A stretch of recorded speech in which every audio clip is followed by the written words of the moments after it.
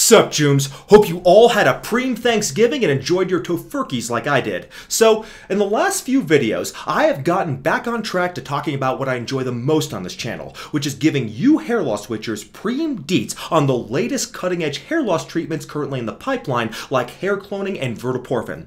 There is another treatment, though, that is in development that I have spoken about a few times, but not as enthusiastically as I've spoken about other treatments. I'm talking specifically about HMI-115 here, Chooms. So, out of all the upcoming hair loss treatments in development, HMI-115 has generated a particular interest amongst the finasteride-hating and DHT simping communities, and that is because its mechanism of action is different from other hair loss treatments, which usually target DHT through one mechanism or another. HMI-115, on the other hand, targets prolactin, and because of this, DHT cells are absolutely thrilled because they think HMI-115 has finally validated all of their DHT simping throughout the years. They're now all saying things like, oh yeah, if blocking DHT were so important for fighting hair loss, then why does HMI-115 work when it blocks prolactin instead? It is clear the androgen hypothesis is deeply flawed and wrong, and stopping hair loss is far more complex than just stopping DHT, so haha. Well, like I said,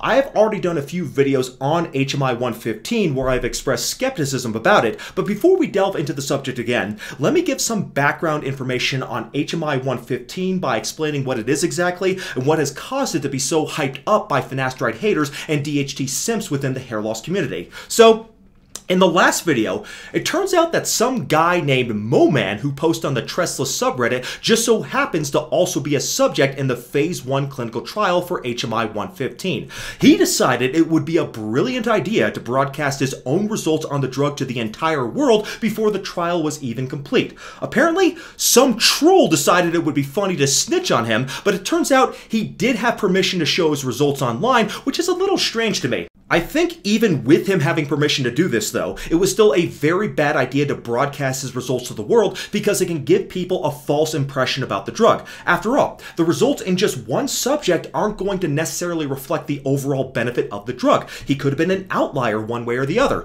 I don't know the full story behind the whole Moman leak controversy and how it affected the clinical trial because he ended up deleting the thread. All I know is that it caused a lot of drama, so for future reference, if you are a subject in an ongoing clinical trial, please don't fucking disclose your results before the results of the whole trial are published. Even if you are given permission, it is still not a good idea. Anyways, in the midst of that whole controversy, everyone sort of lost track of the most important element of everything, and that is whether or not HMI-115 actually works at all. So, before we get to the latest on HMI-115, let's just review what it is and how it is supposed to work. We know it inhibits prolactin, but there are already other drugs in the market that lower prolactin levels like cabergoline, and those drugs don't stop hair loss at all, so there is more to HMI-115's mechanism of action than just lowering prolactin levels. In fact, HMI-115 doesn't actually lower prolactin levels at all, which I'll explain in a moment. So, before HMI-115 was even called HMI-115, it was called BAY-1158061. It was developed in a partnership between Bayer, who make aspirin, and a Chinese company named Hope Medicine. Here is the original patent for the drug. It was filed in January of 2019. I think Hope Medicine must have taken over development of the drug at some point, which is why the name was changed to HMI-115. In fact, if you remember my original video on HMI-115, I called it Bayer Prolactin Antibody because it was still being developed by the Bayer Corporation. So, what is HMI-115? Well, it is a monoclonal antibody to the receptor for the hormone prolactin. So like I said before, it doesn't actually lower prolactin levels, but instead it negates the effects of prolactin by interfering with the receptor that prolactin binds with. Some early animal research showed that prolactin delays the hair cycle in mice and that prolactin deficient mice have more rapid hair growth than normal mice. Here's a figure from that paper. In all 4 mice, hair was grafted from a dark-haired mouse to a white-haired mouse. In panels A and C, the hair was grafted from a mouse lacking prolactin, and in panels B and D, the hair came from a normal mouse. You can see that the hair grew better when it came from a prolactin-deficient mouse. However, it turns out the prolactin story is a lot more complicated than just that, Chooms.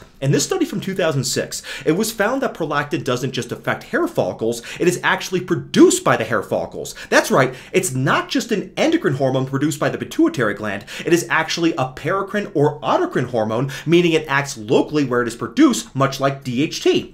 The study found that in cultured human hair follicles, prolactin would inhibit hair growth and shorten the hair cycle by inducing apoptosis, meaning programmed cell death.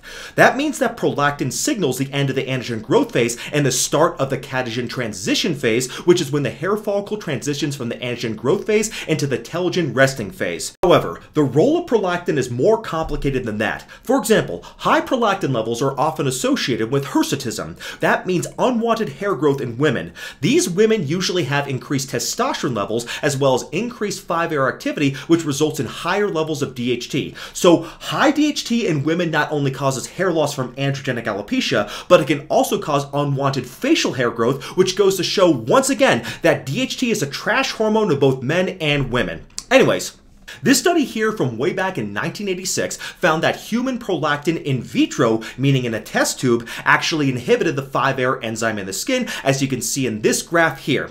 As you can see, with higher concentrations of prolactin, there was less conversion of testosterone into DHT by the 5-AR enzyme. However, in the study, there was no statistical correlation between serum prolactin levels and skin 5-AR enzyme levels, so it's still not clear what, if any, effect prolactin has on 5-AR activity and DHT. From the in vitro results, you'd think that if prolactin actually decreased 5-AR activity, it would promote hair growth rather than stop it, at least in people with androgenic alopecia. However, this was an effect that occurred just in vitro, and actually, there is no evidence that prolactin inhibits the 5-AR enzyme in the scalp.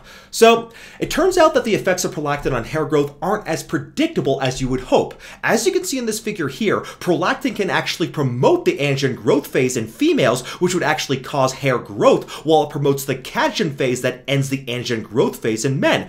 So interestingly enough, the role of prolactin in hair growth may actually be sex dependent. That's different from DHT, since we know lowering DHT in both men and women promotes hair growth in people with androgenic alopecia. Also, since prolactin is both produced by the hair follicles and the hair follicle is the target of prolactin, it may be that it is the local prolactin that is important for hair growth rather than the serum prolactin, which may be why drugs like cabergoline don't stop hair loss. As this review article on prolactin and hair states, quote, "These findings also raise the possibility that the hair follicle response to prolactin is sex and or location dependent," unquote. So the researchers seem to share my conclusions here. Even if HMI-115 does work, it looks like it will be a treatment for men only. So, besides the role of prolactin in the hair cycle, prolactin is obviously important for women because, as you can tell from the name prolactin, it is a hormone that causes pregnant women and Jason Blaha to lactate. So, for a long time, prolactin has been the target of hate from the online manosphere of internet tough guy incels who think it is a trash hormone, which is ironic since these very same communities like to simp for DHT, which is the actual trash hormone. It is true that for a long time it was thought that prolactin didn't have much of a role in men, but we know now today that this may not be true. I went over the effects of low prolactin levels in men in my video titled The Truth About Prolactin and Hair Loss, but in hindsight, I probably should have titled it Prolactin is Not a Trash Hormone. I won't go over all the research again here, but what you need to know is that low prolactin levels are associated with sexual dysfunction, low libido, infertility, and neurological problems. Essentially all the problems people who claim to have post-finasteride syndrome say they have. Yet these same people who are afraid to take finasteride are totally hyped up about HMI-115, which could paradoxically end up causing all the same problems they are afraid finasteride will cause them.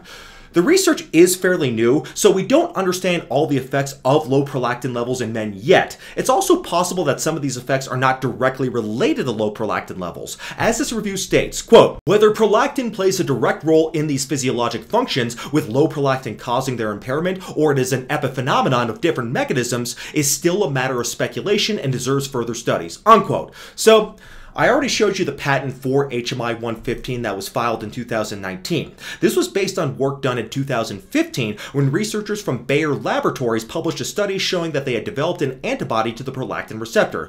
When this antibody was injected into mice, it would mimic what was seen in mice that genetically lacked the prolactin receptor. What made trustless and finasteride haters jizz their pants the most, though, was this study on macaque monkeys. These monkeys are the only other primate besides humans that can have androgenic alopecia. So, In the study, 9 out of 11 monkeys injected with a prolactin receptor antibody supposedly responded to the treatment. So maybe at this point you're thinking, but Kevin, these results sound encouraging. Sure, I don't want to wipe out all my prolactin, but if you just put this antibody on the scalp, it's kind of like topical minoxidil. You get all the benefits and you won't get systemic sides, bro. Well, that sounds great, except for one tiny little problem. HMI-115 isn't a small molecule that can be absorbed through the skin directly into the hair follicles. It is an antibody. That means it is a large protein. It turns out that the drug has to be injected under the skin. Interestingly enough, it is not injected locally into the scalp. Rather, it is injected into the abdomen every 2 or 4 weeks. So sorry to say it, chooms, this drug definitely does go systemic, so anybody thinking this treatment is going to have 0 side effects is absolutely fucking kidding themselves. So where do we stand today on HMI-115?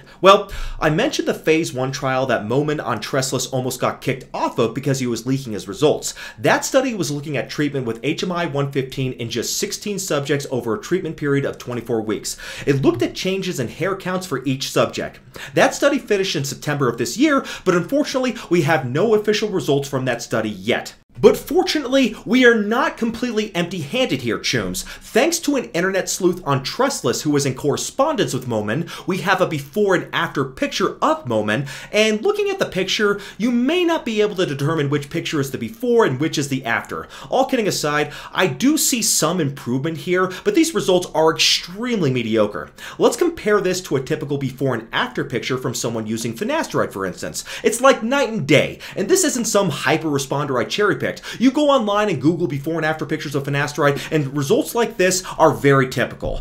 Now, I did say that Momin could have been an outlier, so maybe the other subjects got better results than him, but it's clear Momin is no macaca monkey. So maybe the results overall were more favorable, because the big news is that Hope Medical has started enrolling subjects in a phase 2 study for HMI-115 in male subjects with androgenic alopecia. The study will enroll 180 subjects, and the results should be out by the end of next year. The study will have a placebo control group as well as 3 treatment arms, including one using 120 milligrams of HMI-115 every 4 weeks, one using 240 milligrams every 4 weeks, and one using 240 milligrams every 2 weeks. The study is currently ongoing in Red China. So even if the phase 1 study results were favorable, it's hard to make much out of a study with only 16 subjects. That small of a study is especially poor at looking for side effects. If side effects were as high as 8%, for instance, then it is possible a study with a sample size of just 16 subjects would detect no side effects at all. Doing the math, there is about a 25% chance that you would not detect such a frequent side effect. So I could be wrong, and this drug may turn out to be extremely well tolerated and extremely effective, but we will need to wait at least a year for the results of the phase 2 trial to give us any useful information, and by then we'll be pretty close to having much more effective treatments like GT20029, which I have a video for, which I'll link below. Anyways,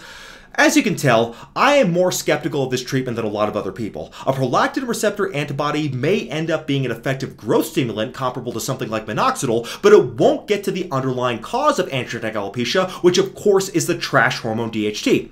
It might end up being a good adjunctive therapy, but the people who think that HMI-115 is their ticket out of having to use a 5-AR inhibitor are just smoking way too much copium. Also, there's another catastrophic problem with HMI-115 that nobody seems to be talking about, and that's the drug's price. HMI-115 is a monoclonal antibody. Do you guys have any idea just how expensive monoclonal antibodies are? Here's a graph from a paper that compared the yearly cost of monoclonal antibody treatments for different medical conditions. The cost is often in the range of hundreds of thousands of dollars. Sometimes health insurance will cover monoclonal antibodies to make them more affordable, such as with the COVID monoclonal antibody, but that is because health insurance will cover medically necessary treatments. But most health insurance companies will not cover treatments for what they consider cosmetic conditions like androgenic alopecia. I mean, they're not paying for most people's hair transplants, I imagine, so good luck convincing your health insurer to spend tens of thousands of dollars for you to take a monthly injection of a monoclonal antibody for the rest of your life because you're too dickless to use finasteride, which cost about $10 per month. So Even in the best case scenario, HMI-115 will be a treatment for only the super rich, and chances are even rich people will have better and cheaper alternatives by the time HMI-115 actually hits the market, which makes me question if HMI-115 is even a viable product at all. I wouldn't be surprised in the slightest if this treatment never hits the market. So I am not saying these things to be a stick in the mud. I'd like to see new innovative treatments hit the market too, but I think it's important to remember that a lot of the hype about HMI-115 is coming from people who hate finasteride, and therefore they're looking at the research through rose-colored goggles because they're desperate for any alternative to finasteride they can possibly find, since they're absolutely terrified of the drug. Fortunately though, we do have finasteride alternatives in the pipeline that are very promising, but most of them work by going after DHT or by going after one of the downstream effects of DHT, because the fact of the matter is that DHT is what causes hair loss, not prolactin, and no amount of kicking, crying, screaming, and scalp massages are ever going to change that fact. If you want to stop hair loss, you've got to do something about the DHT. If you're not willing to do that, well, Bald Cafe's channel is just around the corner. Alright, chooms, I'll see you again next time. God bless.